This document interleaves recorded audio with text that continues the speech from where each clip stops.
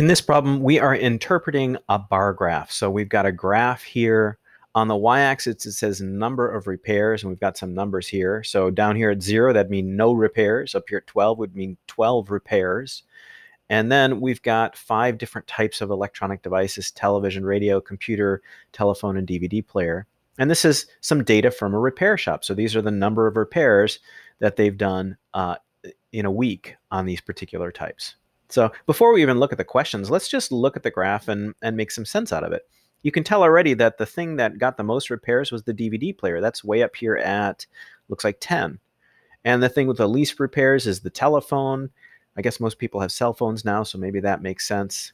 But yeah, so that's the graph. And once you feel like you have a sense of what the graph says, then you should go on and read the questions.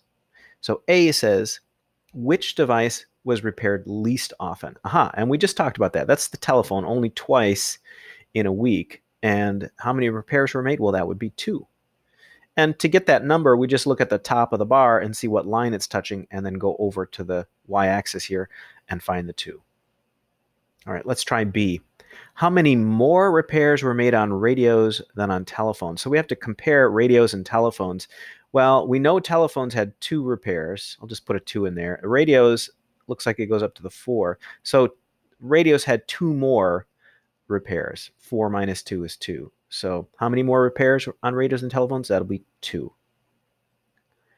And then it says, how many devices had at most 9 repairs? Now, this might be a little tricky. What does at most mean? It means it could have 9 repairs or less or fewer. So anything that's 9 or below. So let's find that. Looks like the computer is right between the 8 and the 10, so this must be 9. We know this one's 2, this one's 4, this one's also 4, this one's 10. So this one is not 9 or less, but the rest of them are. So 1, 2, 3, 4 different devices had 9 or less, or at most 9 repairs. So that is the answer to that question. And that's a little bit of work with interpreting a bar graph.